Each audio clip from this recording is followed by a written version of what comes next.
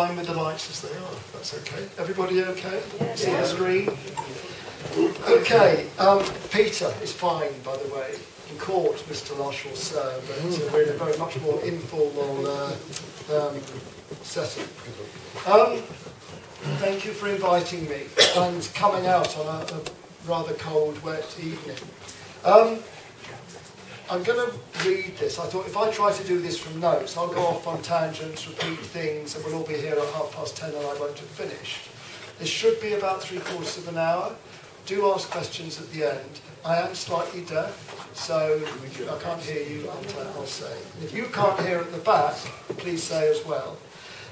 Right. Over the years, many rugby league players have been from South Wales. Until 1995, when rugby union went open and allowed payment to players, going north was the only way they could be properly financially rewarded for their rugby skills. Roy finished his involvement with rugby league in 1977, 45 years ago. He died at the age of 70 in 1989. So why, apart from the fact he's from Brimrar, and by the way, my Welsh pronunciation is appalling, apologies in advance, should we spend an evening talking about him? First of all, he was the first black player to play for Great Britain at Rugby League. He played against New Zealand in December 1947 and scored 2 tries for a winning team, and those tries meant that Great Britain won that particular series. It's fair to say he was a very good rugby league player, but far more interesting, as I'll come on to, is his work as a coach. And if you look at professional sport now, at the top level, there aren't that many black coaches now, let alone in the 50s and 60s when Roy was very active.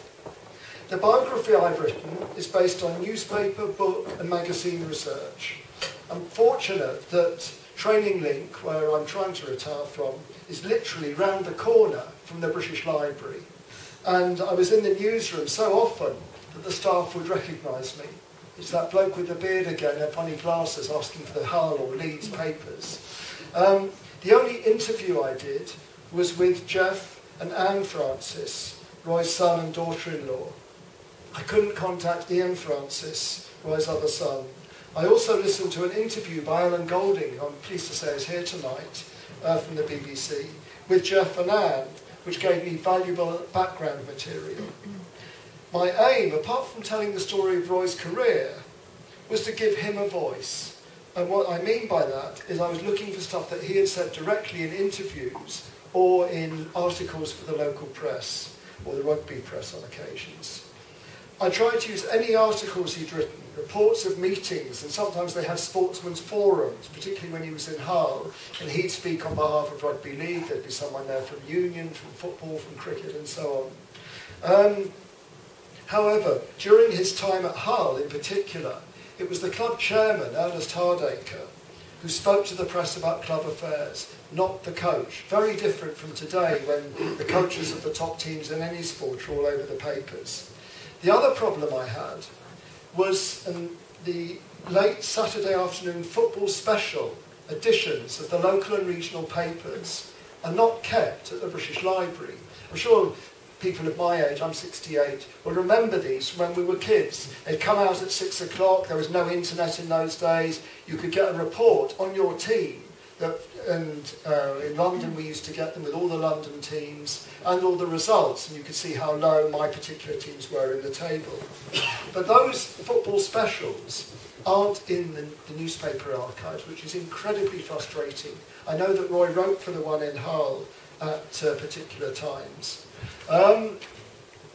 Apart from his rugby league activities, which of course in those days were part-time, all the players had jobs. Both as a player, coach and coach, he was part-time. Roy was also a successful businessman.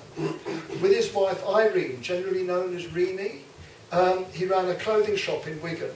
When he moved to Hull, they ran a successful cafe in Beverley and subsequently ran various pubs and cafes. I'm not planning to say much more about Roy's business activities. I think it's a separate story. And it's also very interesting that a black person in a mixed marriage, which often wasn't acceptable in the 50s, could successfully, and 60s, could successfully run pubs where probably most of their clientele were white. But that's a whole area that needs further explanation. I'm a rugby historian, and I'd concentrated on that. There's also an element of mystery about Roy's birth, and even what his correct name was. I hope this is going to work. No other way. His mother was a white woman called Evans. She had, and this is as far as I can work out from what I found out, I believe that she had an affair with Roy's father, Albert. And when Roy was born in Port Talbot in January 1919, his birth mother realised that she could not keep him. The social pressures and stigma at that time of a white woman having a black baby would have been very challenging. Albert persuaded his wife Rebecca to adopt Roy, and he's listed in the 1921 census as adopted son. So race was a part of his life from the very beginning. Roy's correct name was Lionel Roy Francis, but he was always known as Roy. Rebecca was black and had a daughter, although Jeff has no memory of meeting her daughter. Roy also had a younger brother who was a musician who moved to London. And again, I haven't really been able to explore those areas. Certainly Jeff, who was born in 1939 and is now 82, he remembers coming to Brimrar on holiday and staying with Rebecca, who he said was a formidable woman. But as I say, beyond that, he has no memories of meeting Albert, who also wasn't listed in the census. However, he worked as a sailor and may have been away. In 1911, Rebecca was living in Brimrar and Roy grew up in Brimrar. He also regarded the town as his home, and Jeff recalls going to the 1958 Empire Games in Cardiff with Roy and visiting relatives in Brimrar as part of that trip. Jeff also, probably after the war, Jeff would come and Ian would come and stay with Rebecca during the school holidays.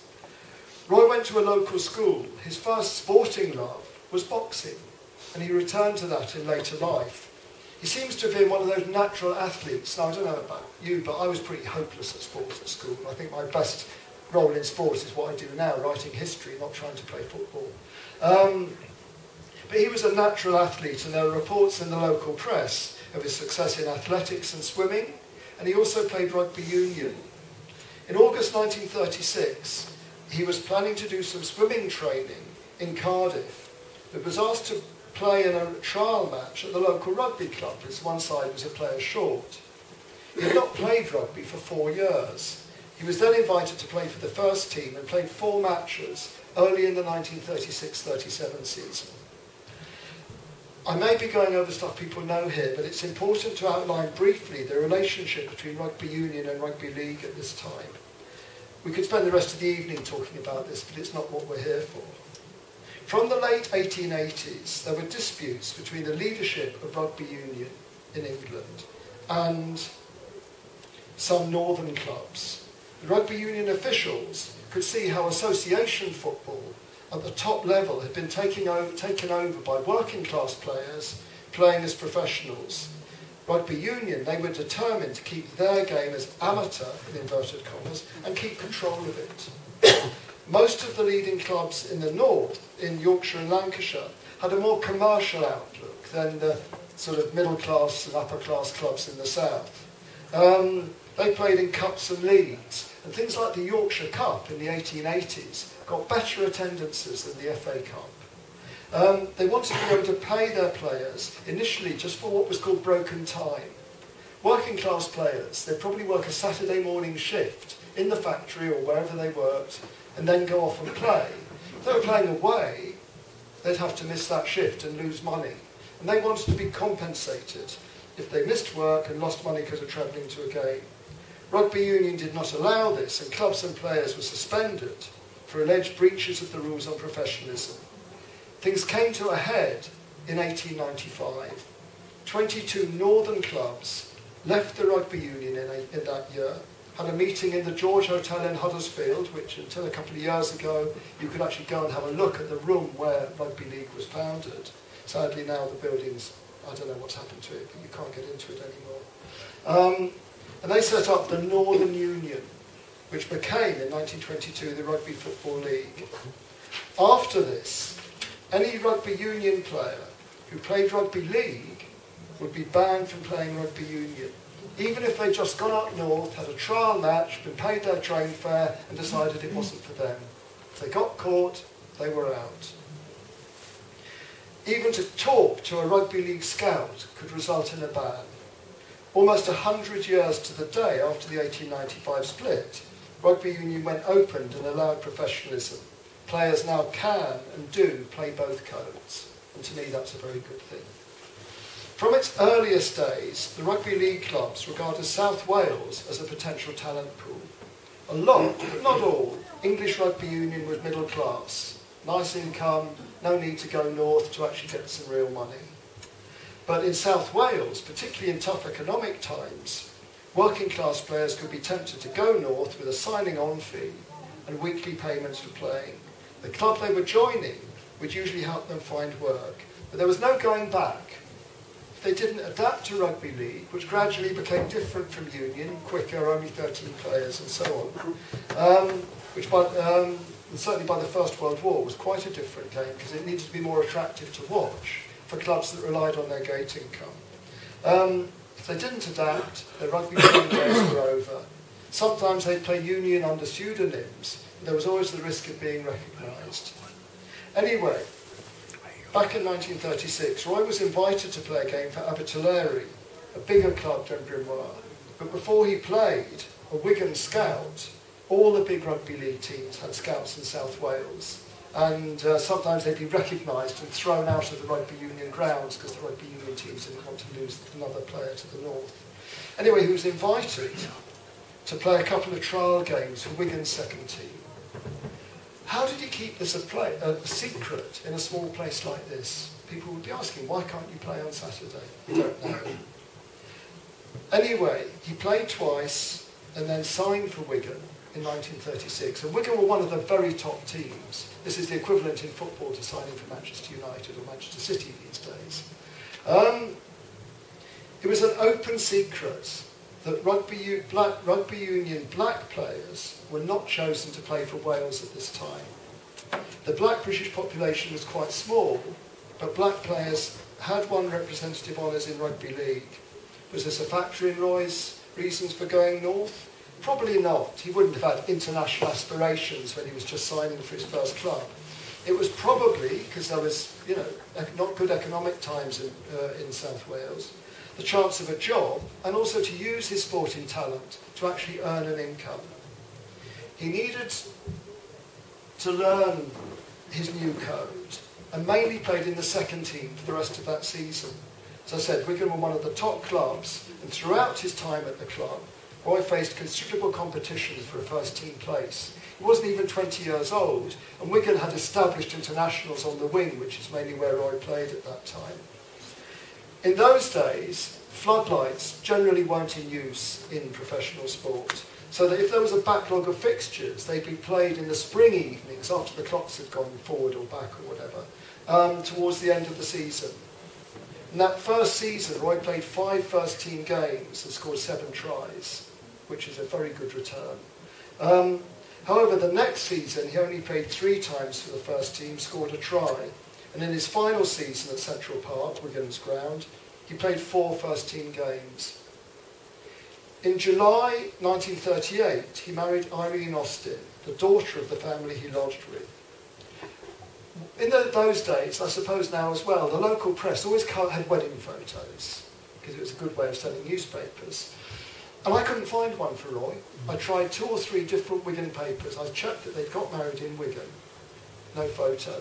And I just wonder now, I haven't put this in the book, whether disapproval of what was known as a mixed marriage was why there was no photo in the paper. I mean, Guy played for Wigan. He was well known in the town. Why no photo? Interesting. The couple were married for 50 years. So it was a marriage that lasted, despite any pressure that was on it. In September 1938, an Australian, Harry Sunderland, was appointed as secretary-manager, like chief executive really, at Wigan.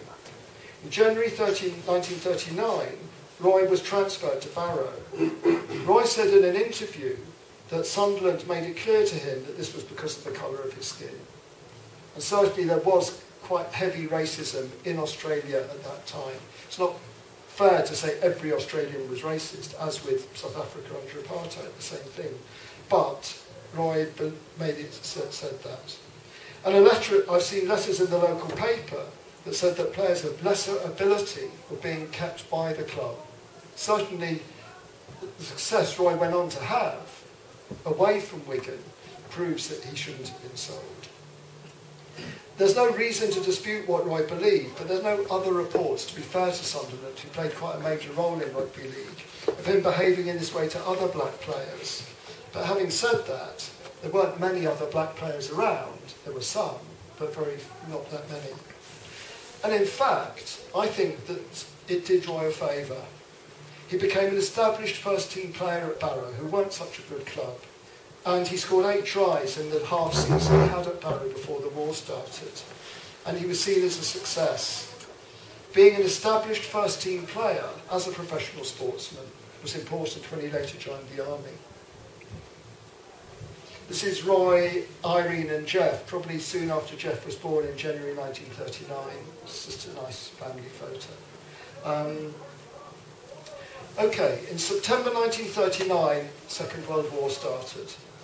After a short break, rugby league and other team sports continued to play with travel and other restrictions. This was a different approach from the First World War, where there was very little active sport, particularly after 1916.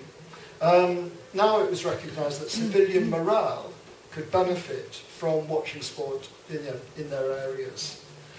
Roy was called up quite early in the war, because they did it on a sort of age range, and he was called up in October 1939, only played a couple more games for Barrow that season.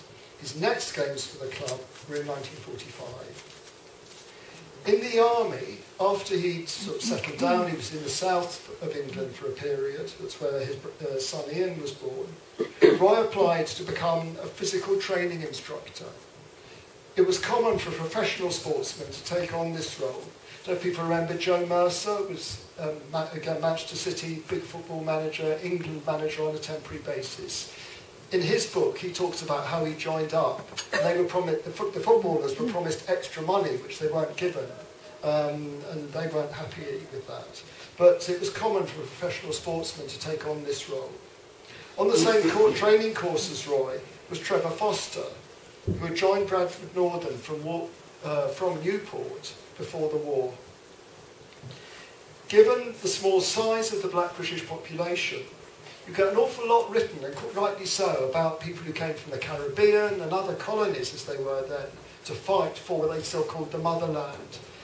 I found relatively little, certainly not as much use, on the black British population, because it was small, and how many were eligible through age and so on to join the army is probably even smaller. Anyway, Roy achieved the rank of sergeant, which must have been rare for a black man. In the First World War, army regulations did not allow black soldiers to become officers, and that was a barrier famously broken by former professional footballer Walter Tull. We published the second edition of Phil Vasili's biography of Walter. I bought a couple, quick commercial. I bought a couple of copies along tonight, but if you look at programmes around Armistice Day, Roy is often mentioned. Walter, is often mentioned. Later in the war, after the troops had gone off to fight and were fit to fight, Roy's role changed to working to rehabilitate injured soldiers. And it's clear to me that his experience in both areas helped him develop the training, coaching and man management skills he used later in his career. Roy seems to be someone who always drew on the experiences he had, and I think that was very important.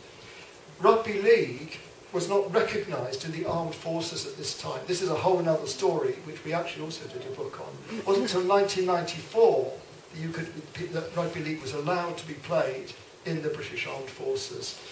But professional rugby league players were allowed to play rugby union in services matches. They could fight together, they could play sport together. And Roy next played rugby league for Dewsbury in West Yorkshire, near Leeds, in April 1941.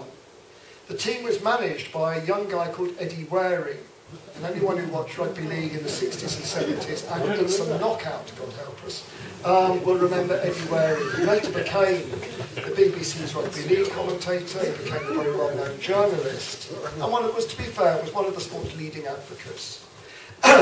He signed up good quality players who were based in Yorkshire as guest players. Barrow had stopped, and a lot of the clubs stopped, sometimes the grounds were used for military purposes.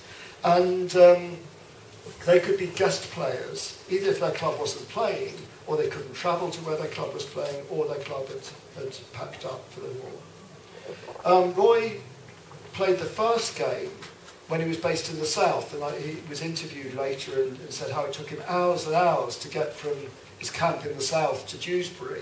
But then he was posted up north to Yorkshire, and he joined Dewsbury for 41-42. Barrow weren't playing at that time. However, Army Rugby Union, because he was a serving soldier, took priority, and Roy played in a number of Army Rugby Union matches, despite his lack of experience in that code. He'd only played 4 games at a relatively junior level for Brumoir.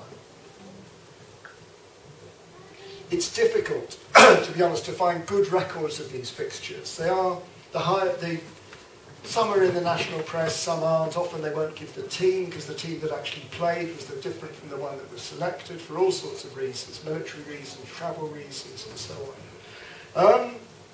Anyway, he did play regularly for Dewsbury at Rugby League, and also in some representative fixtures in Rugby League. A lot of these games they used to raise money for wartime charities, and were actually quite important.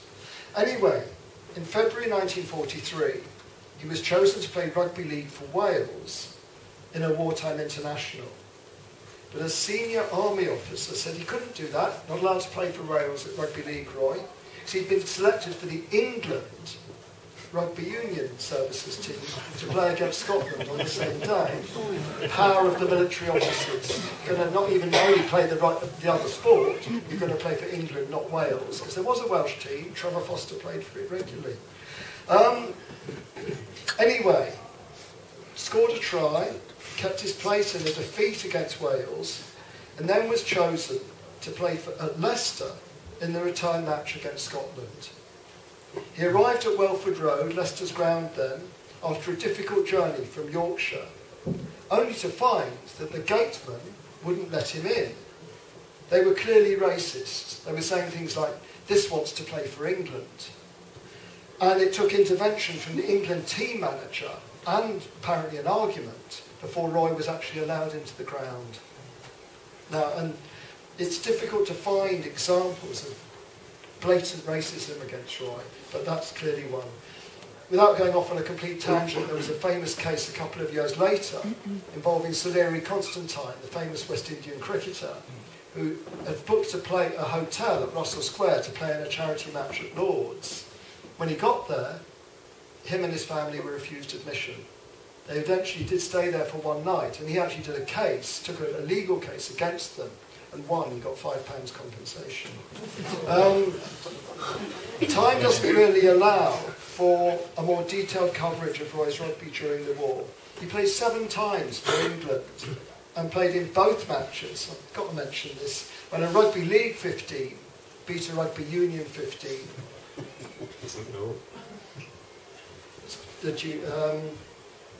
At Rugby Union, of course.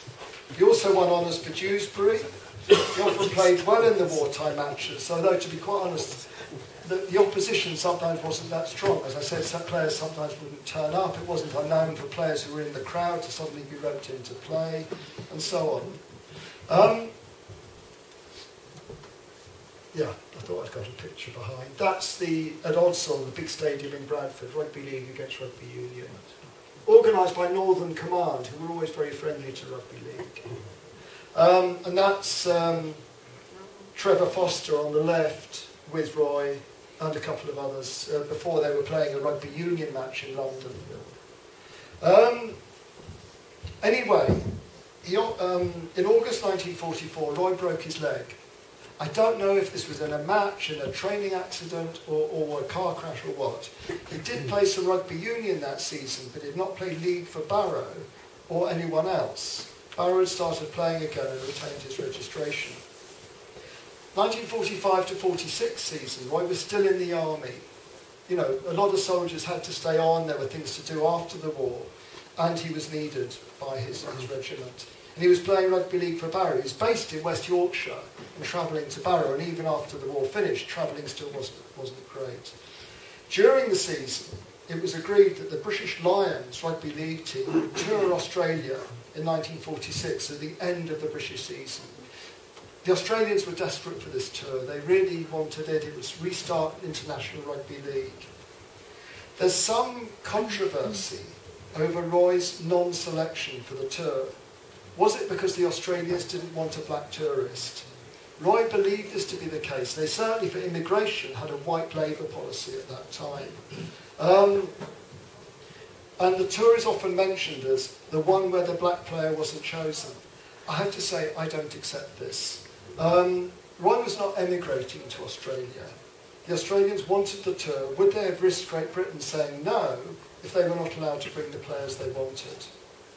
His form for Barrow was good, but reading the match reports, it's not as good as when he was playing for Dewsbury a couple of years earlier, where he really stood out in the match reports. 18 months later, he was capped for Great Britain. He was playing better. Had he displayed that form in the first half of 1945-46, because the team was chosen finally in March, there were trial games in January, he probably would have had more chance of being selected. 4 experienced wingers were chosen. The clinching evidence for me is an article in the Yorkshire Post on the players who missed out on the tour selection. The Yorkshire Post journalists knew about Roy through his time at Dewsbury, but Roy's name is not mentioned. I mean, this is one we could go, historians go on debating and debating.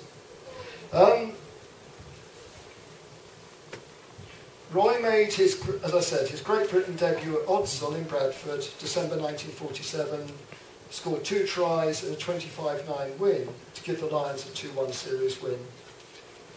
He'd stayed at Barrow, but Barrow was struggling, and at the age of 29, in July 1948, he signed for the reigning champions, Warrington. One of Warrington's wingers was the legendary Australian Brian Bevan, biggest try scorer in the history of the sport. Bevan was never going to be left out of the team by Warrington, and he'd always be first choice. One of Roy's competitors for the other wing slot was a player called Albert Johnson, who had been on the 1946 tour. He was an established international. Roy finished his first season at Warrington with 22 tries in 29 appearances, which is a very good return. He was the second highest scorer after Bevan. The team reached the championship final. Roy scored, but they were beaten 13-12 by Huddersfield. That's a photo of Roy, who's the one in the middle, playing for Warrington against Highview. Looks like he's having his head taken off, which is legal, isn't legal. Yellow card. Anyway, at the time of his move, Roy said he was interested in becoming a player coach. Our coaching was only, again, we could spend a whole evening talking about this. Coaching was only just getting going, as different from training, just to get players fit. Jim Sullivan had done this at Wigan, and earlier a player called Harold Wagstaff had done the same at Huddersfield for a time. But such opportunities were very few, and rugby league coaching was in its infancy.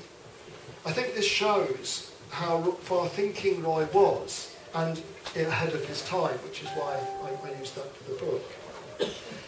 In the autumn of 1949, at the age of 30, Roy joined Hull FC for £1,200, which for a 30-year-old then was a high transfer fee for a player of that age. However, an injury meant he only played a couple of times for Hull that season. Hull were one of the oldest rugby league clubs. That's Roy in the team, and Hull, and this is Rugby League Review saying Hull was a rugby league outpost but not outcasts. So he didn't play, but Hull were one of the oldest clubs, but they'd had little success since the war. In the summer of 1950, Roy was made club captain and played regularly, more at centre than on the wing. A winger very much needs pace. The centre doesn't so much, maybe more guile and skill. There was a marginal improvement in the team's performance, and a year later, Roy became player coach, initially in an acting capacity, and then permanently in September 1951. Hull had some young players, such as Tommy Harris, who'd come up from South Wales, I think Newbridge from memory, and Johnny Whiteley, who was one of the legendary players in Hull. He only died less than a year ago. And both sides of the city, Hull and Hull Kingston Rovers, is a big rivalry, but they're united in their memories of Johnny Whiteley. And there was a potential and something to build on. It should be remembered that the directors in these days still chose the team and signed the players. And Roy was given them to coach. Presumably, he probably had some say, but at the end of the day, the directors were in charge. In an interview, Roy said he intended to improve the team's fitness. Gradually, a running track was introduced, and all the players, not just the backs, had sprint training. Had these burly prop forwards wearing spikes. This was something new for them.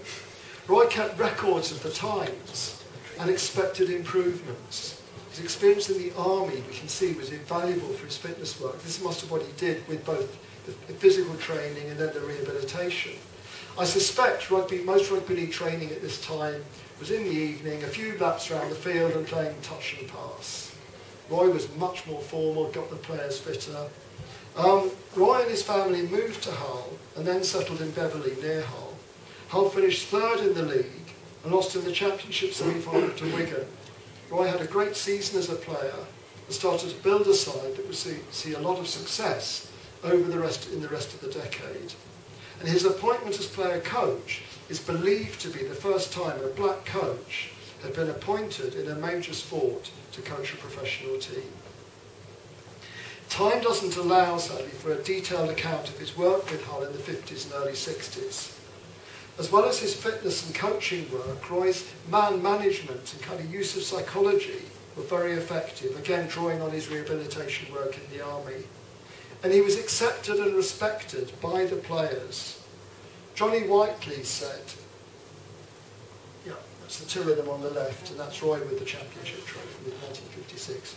Anyway, Johnny Whiteley said, the players at Hull, we were from the back streets with no education. Roy showed us the other side of the road. He said we could change and move on in life as well as sport. Instead of making do with living in a one-up, one-down terrace, I finished up in a nice area with a 3-bedroom semi. He was such a man of the world, he was unique. We players looked up to him as a father figure, which is a really remarkable tribute. Roy could be a disciplinarian if required. He stressed the importance of training. And if players couldn't train, they didn't play. He would take the team away from Hull to a seaside resort or somewhere they could train, before important cup or championship playoff games. The installation of floodlights for training, which came in the mid-50s, must have helped him. He gradually played less. He was more injury prone, getting older. His last match as a player was in December 1955, when he was nearly 37, which is a good age for a rugby player to stop. Although for a couple of years, it was noticeable in the papers, they'd refer to him as player coach, although he had I think he maybe played for the second team once.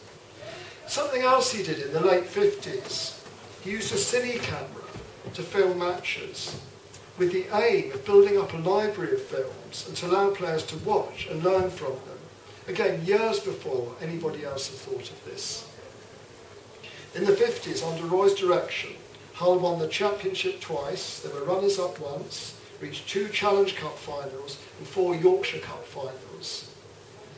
One myth that should be knocked on the head is about a player called Pin Macmillan. In the late 50s, rugby league clubs started to sign South African rugby union players. As with Welsh imports, some were successful, some were not. In September 1957, Pin Macmillan joined Hull from South African Rugby Union. Roy went to pick him up from Manchester Airport. Macmillan, who was white, and remember this was at the height of apartheid in South Africa, was probably surprised to find that a black man was his new coach. At home, a black man would have been carrying his bags. There's no record of Roy having any animosity towards Macmillan. He played regularly for the second team. In any event, the directors picked the team. Macmillan, at times hampered by injury, never really got a chance, from what I can see. His cause wasn't helped by Hull signing other players in his position, the full-back or centre. He was offered the chance to join other clubs, but did not do so. In early 1959, he was released by Hull and went back to South Africa. 1961, Hull reached the Challenge Cup semi-final. The team had grown old and were in decline. One significant event at this time was Roy's role in helping Hull sign Clive Sullivan. He went on to be the first black captain of the Great Britain Rugby League team and the first black captain of a British team in a major sport. He led them to the 1972 World Cup. Clive died young and is remembered with reverence throughout Hull, having played for both teams. If you come off the M62 going into Hull, the road you will go on is Clive Sullivan Way, and there isn't really a bigger tribute than that. Tommy Harris left, and in May 1963, Roy and Irene took over a pub in Dewsbury, more than an hour's drive from Hull. And remember, this is before the motorway network. Hull was a bit of an outpost. The Hull chairman claimed that this would not affect Roy's commitment to the club. However, after a poor start to the 63-64 season, Leeds were looking for a new coach. Roy got the job, replacing his old army comrade, Trevor Foster. But Trevor agreed to stay on to coach the second team. In 1961, Leeds had won the league, but hadn't found sustained success. Roy saw that the club had great potential. He was largely able to pick the team and had more influence over signing players. A whole new challenge was to begin. At Hull, Roy's great teams were built on a strong pack, get the defence right first. At Leeds, after a couple of seasons strengthening the side, he developed a team with young backs playing superb attacking rugby. They finished top of the league 4 seasons running, from 1967 to 1970. The actual league title was decided by playoffs. There were too many teams in one league to all play each other, so the top 4 would play off for the championship, or the top 8 sometimes. Once again, Roy wasn't afraid to innovate.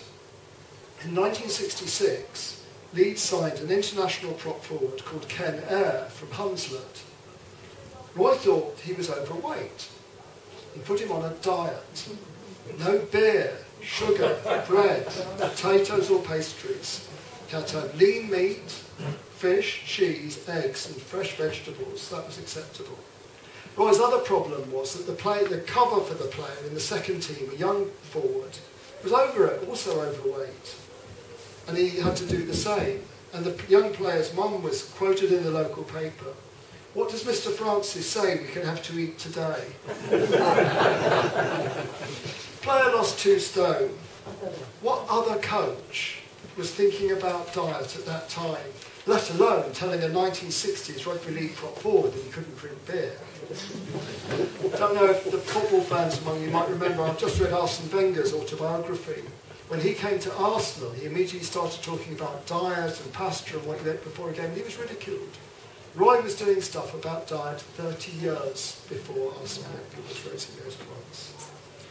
Roy had never won the Challenge Cup as a coach. Twice Hull had got to Wembley, they'd been beaten both times. In 1968, Leeds reached Wembley to play local rivals Wakefield Trinity. They won 11-10 when Don Fox missed a kick in front of the posts in the last minute. If there is ever a piece of video the BBC own that should be burnt, it's the one showing Don Fox missing that kick. It's used every time this Challenge Cup stuff. The game should never have been played. Storms and heavy rain made it a farce. It's known as the Water Splash Final. There's a whole book on it. by a friend of mine, David Hinchliffe, used to be MP for Wakefield. And it's the whole thing is a travesty. What's interesting is there's very little comment from Roy in the press reports and David's book about the final. One Leeds player said that Roy was disappointed his side could not show off their skills in one of the game's great occasions. A few months later, Roy's Leeds team won the Yorkshire Cup, so he'd now won, as a coach, all the game's traditional trophies.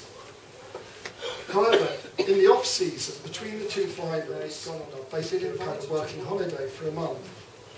The only problem with this coaching consultant idea was that Norths had a coach at the time, former South African Rugby Union international Colin Greenwood. He played league in England before joining Norths as a player and then had become coach.